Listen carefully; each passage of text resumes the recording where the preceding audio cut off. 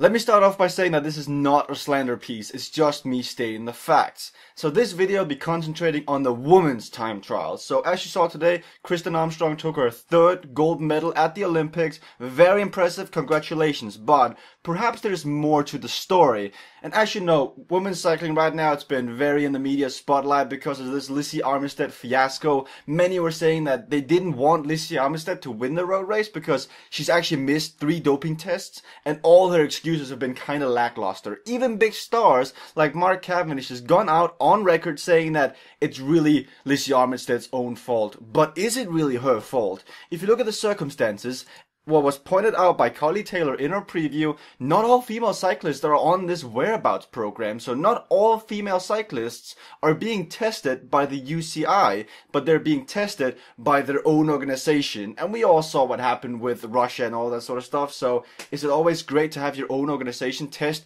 big athletes?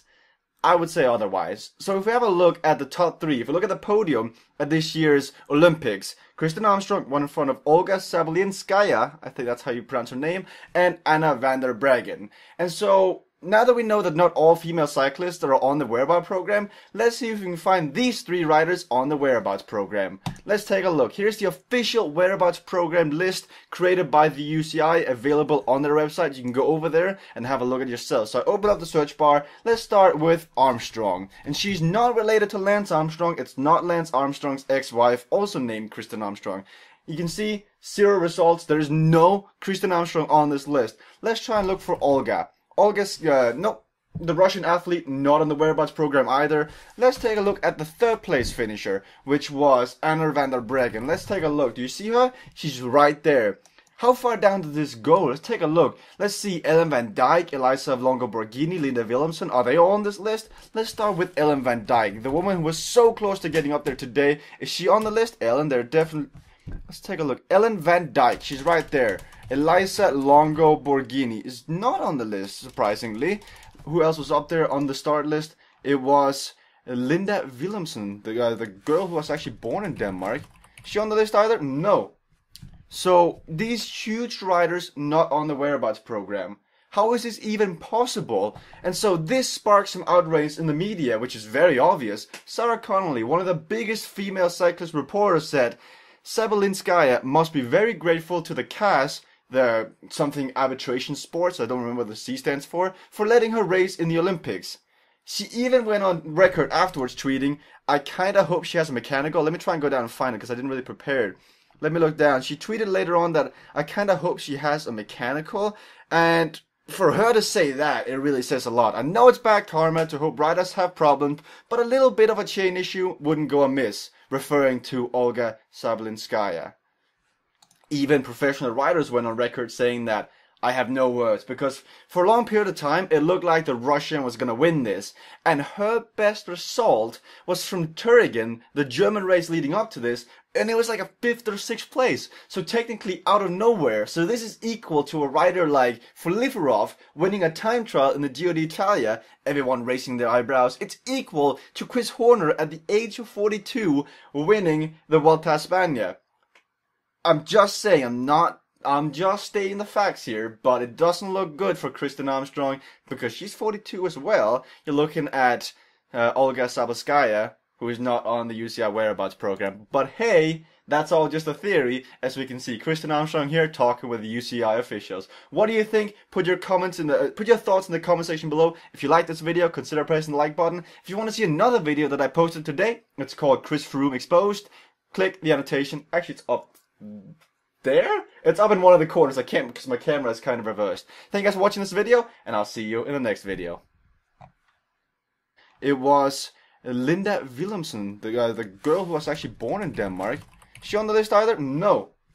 So, these huge riders not on the whereabouts program.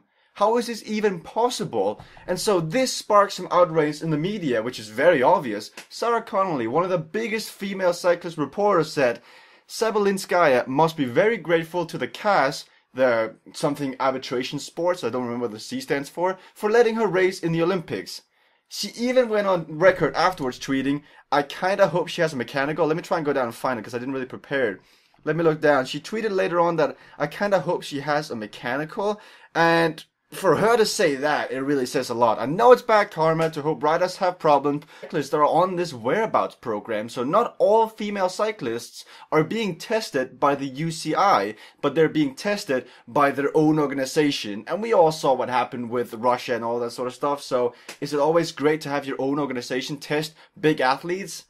I would say otherwise. So if we have a look at the top three, if we look at the podium at this year's Olympics, Kristen Armstrong won in front of Olga Sabalinskaya, I think that's how you pronounce her name, and Anna van der Breggen. And so, now that we know that not all female cyclists are on the whereabouts program, let's see if we can find these three riders on the whereabouts program. Let's take a look. Here's the official whereabouts program list created by the UCI, available on their website. You can go over there and have a look at yourself. So I open up the search bar. Let me start off by saying that this is not a slander piece, it's just me stating the facts. So this video will be concentrating on the women's time trials. So as you saw today, Kristen Armstrong took her third gold medal at the Olympics. Very impressive, congratulations. But perhaps there's more to the story. And as you know, women's cycling right now, it's been very in the media spotlight because of this Lizzie Armitstead fiasco. Many were saying that they didn't want Lizzie Armitstead to win the road race because she's actually missed 3 doping tests and all her excuses have been kind of lackluster. Even big stars like Mark Cavendish has gone out on record saying that it's really Lizzie Armitstead's own fault. But is it really her fault? If you look at the circumstances, what was pointed out by Carly Taylor in her preview, not all female cyclists. Let's start with Armstrong. And she's not related to Lance Armstrong. It's not Lance Armstrong's ex-wife, also named Kristen Armstrong. You can see 0 results. There is no Kristen Armstrong on this list. Let's try and look for Olga. Olga's, no, the Russian athlete, not on the whereabouts program either. Let's take a look at the 3rd place finisher, which was Anna van der Breggen. Let's take a look. Do you see her? She's right there.